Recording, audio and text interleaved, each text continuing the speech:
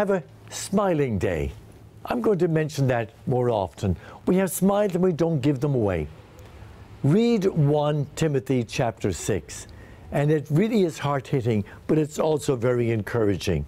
And so it tells us not to get stuck in the rat race for money, but rather invest in kindness and in love. And it says, compete for the faith.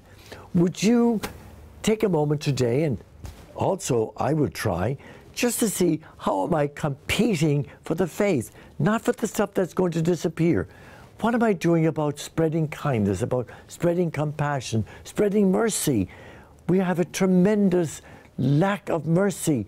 Let us get the word out there. Mercy. Compete for the faith of Jesus Christ, the all-merciful one.